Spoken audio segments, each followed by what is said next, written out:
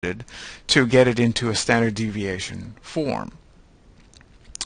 What's noticeable about this denominator is that it can accommodate different size sample sizes. So if your sample sizes are somewhat different, then this will help weight the standard deviation according to it'll give a differential weighting based on which one's larger. My hunch is that most people simply calculate Cohen's d like this.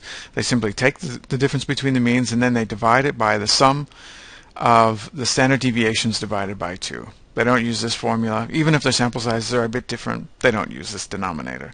They just go straight to the standard deviations and they divide by 2. My hunch is that 90% of people who calculate Cohen's d just use this really basic formula. One thing that most people probably don't know, though, is that it's an upwardly biased estimator of the effect in the population. When Cohen first introduced Cohen's d, it was in the context of power analysis. And he wasn't really providing it as an estimate of a sample estimate in the population. It was something that you specified as what you expected to be the population parameter. So I guess we might argue that Cohen wasn't trying to do what people are using it for initially. And that's where Hedge's G comes in. Hedge's G demonstrated that Cohen's d is actually biased upwards, and it needs to be corrected for that. And this is the correction that he introduced. So it's a fairly simple correction, and it's more evident in small sample sizes. And an example is that when sample sizes are a total of 20, so let's say 10 in each group, the upward bias in Cohen's d is about 4% on average. And when the total sample size is 50, the upward bias is about 2%. So it's not a huge difference, but I would say it's a meaningful one. So given that it's relatively easy to apply Hedge's G, why don't we use it? And it's an interesting question that Hedge's G is nowhere near as popular as Cohen's d, even though it's the more accurate approach to estimating an effect size of this sort.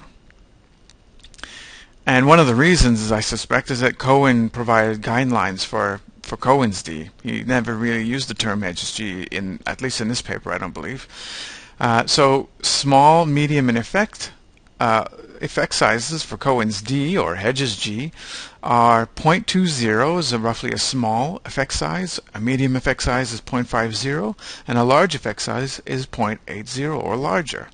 And I suspect that's why Cohen's d is so much more popular than Hedge's G, is because Cohen gave some guidelines on interpretation, even though these guidelines are really just his gut feel about what he thinks a small, medium, large effect size is based on him reading papers in the behavioral sciences. And this is the actual paper that's cited extremely frequently. Here's an example IQ study, and my phone's going off, so I'm just going to let that ring. So an example here for an IQ study is if you had a group mean of 108, a variance of 225, and a sample size of 21.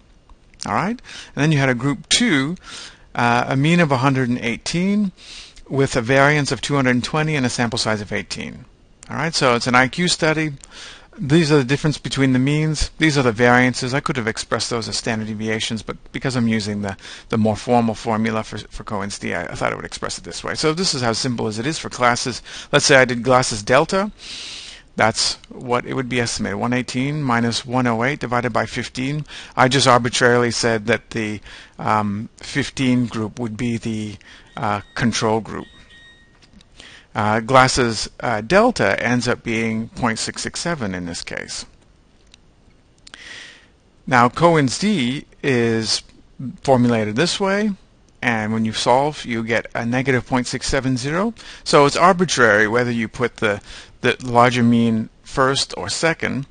As long as you understand what you're interpreting and your readers know what you're doing, as long as you're clear about that, whether you use the negative or the positive is arbitrary. And then Hedge's G, when you solve for that, you end up with a negative 0.656. So it's actually smaller than Cohen's d, and the sample size here is about 21 plus 18, so 39 in total. And the bias comes out to be about 2%. That's about a 2% difference between negative 0.67 and negative 0.656. So again, why aren't we using